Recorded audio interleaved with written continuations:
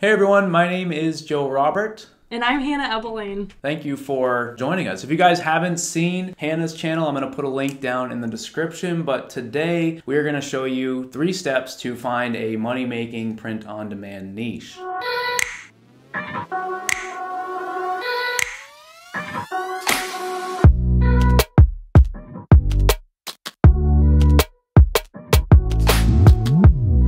So if you are just getting into print on demand, focusing on finding a great niche is going to be one of the most important things that you can do with your print on demand store. In a lot of cases, not choosing the right niche can actually lead to failure of your store. In today's video, we hope to simplify this for you and ultimately give you some simple steps to actually find yourself a great niche.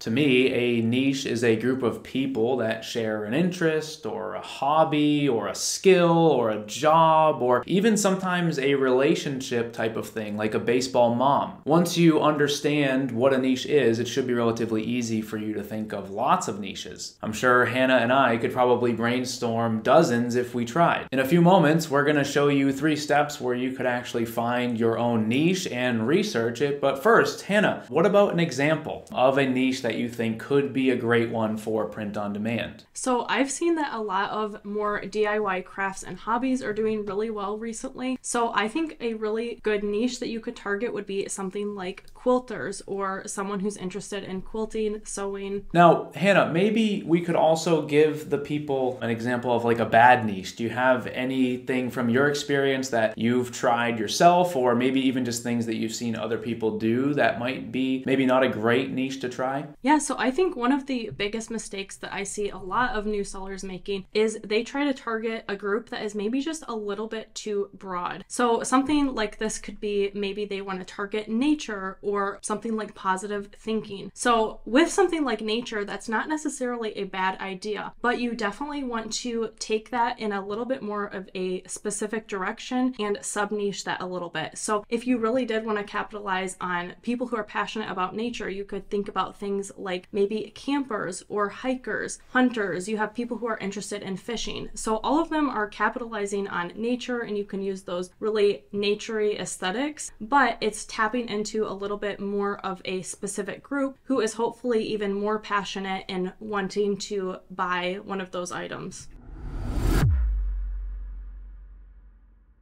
So step 1 of actually identifying a money-making print-on-demand niche is all about thinking about what could be good. What I mean by that is there's never going to be like a list of the top 20 print-on-demand niches, although maybe you could type that in on Google and find something. My point though is you're going to have to give this some thought. Now that we've already established what a niche is, meaning it's a hobby or a job or a skill or something that someone feels is an identity for them or something like that, the goal is for you to just brainstorm. What I usually tell people to do is try to choose 5 of those things that you personally are interested in or things that you feel like you belong to, like a hobby group or even a nationality or something like that. Those could be great niches to try. What I also tell people to do is try to choose like 5 niches that maybe you're not a member of, or just niches that you think could be good ones to try. Hannah, I will ask you, when it comes to choosing niches, do you typically try to pick things that you personally love, or have you chosen things in the past that maybe you're not a member of? I think, like you said, it's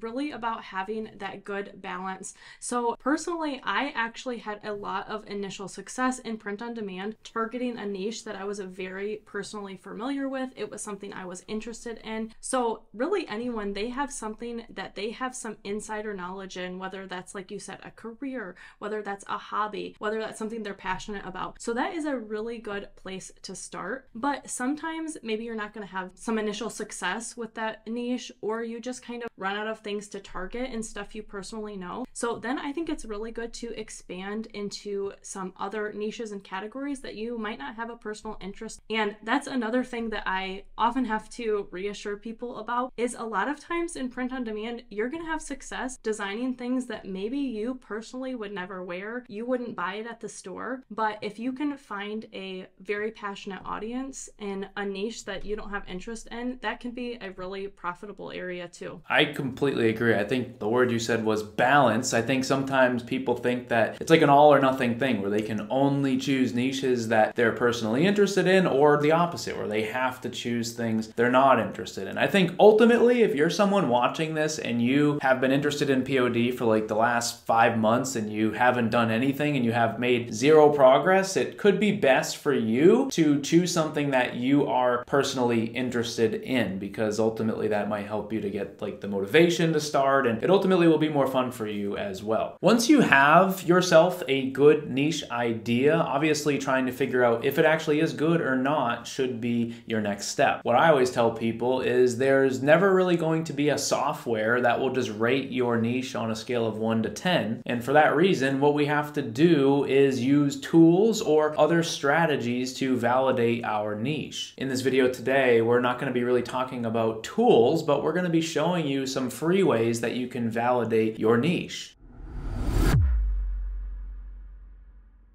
What I like to look for is if there is actually other people out there trying to sell print-on-demand products to the niche that I am also trying to do. The reason for that is I believe if I can find other sellers out there, that is a good indicator that the niche has some potential. A lot of people might think that a popular niche is one to avoid. Again, though, I'm on sort of the opposite camp where I believe that there's really no more good niches that are undiscovered. If the niche is good, there's likely a lot of people trying to sell in it. Hannah, what are your thoughts when it comes to whether or not a niche is popular? In your perspective, is saturation sort of an indicator for you to stay away from a niche, or do you view it similar to me? Yeah, so like you mentioned, I totally agree that the saturation and the number of other people trying to compete in a certain niche can be a really great indicator that there is money to be made there. So what I always tell people is a saturated niche doesn't mean that you just have to stay away from it. It just means that you have to figure out how you can stand out from what everybody else is doing. So whether that is trying to target a different kind of product, maybe there's a lot of hoodies being sold in this, but not a lot of people selling this on mugs. Or maybe there's a phrase that is selling really well and a lot of the top designs are just black with maybe white lettering. How can you figure out how to maybe put a different twist on that? So maybe you're going to make it like a groovy, retro, colorful style with that same phrase. But always seeing what's doing well and then seeing how you can improve or change on that is definitely a really good tip for new sellers. I would 100% agree with something you said about products. Obviously, you and I see things, I don't want to say differently, but I'm someone who makes a lot of content about avoiding shirts. You're someone who sells shirts and makes content about selling shirts. But the reason I bring it up is one of the things that I sometimes tell people is if your niche is like really popular with shirts, then maybe try to do something different besides shirts. Kind of like what you said, where instead of doing hoodies, you do mugs or something like that. I believe that just because there's lots of print-on-demand sellers out there doesn't mean that the niche is any less passionate, right? If you're a nurse, you're going to be really passionate about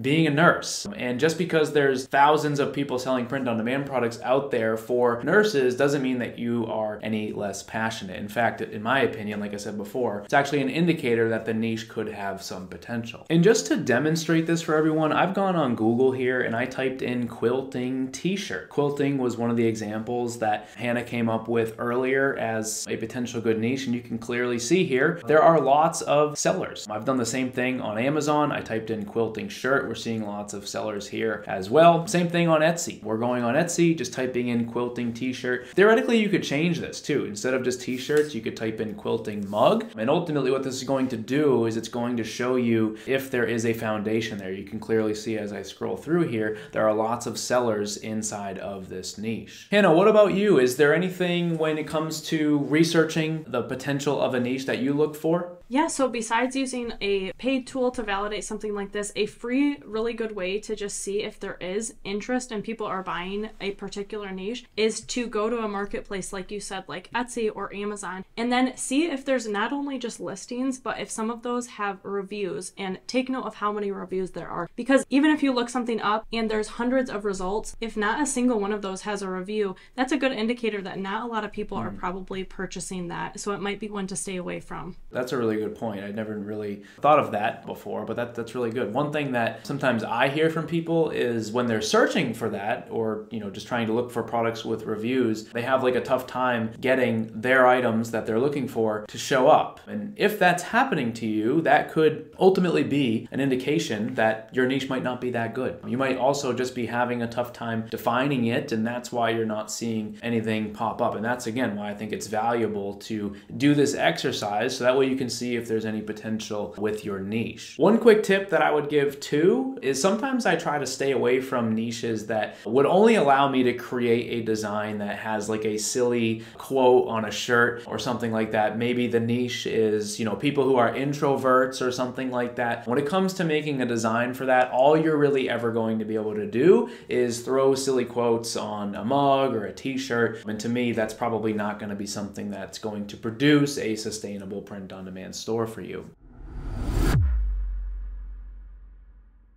The next step of all of this is finding what I call a digital congregation. Step 3 is you making sure that your niche is passionate enough to actually gather in some way online, hence the name digital congregation. Now, Hannah, why don't you give us another example of a great niche, and I can kind of show everyone how this works. Yeah, so we talked a little bit about how nature is a little bit too broad, but maybe a good sub-niche of that could be something like hunting. The hunting season is kicking off in a lot of places, so that could be a really fun one to try and find if there is some digital congregation for that. Awesome. Yeah, I just came on Facebook here and I can see that there are literally dozens of Facebook groups. This one here has 161,000 members in it. This one here has 96,000 members in it, and a whole bunch more have a lot of members as well. If I click pages in the Facebook search, again, I'm seeing the same thing. I see a page here called Deer Hunting with 181,000 followers,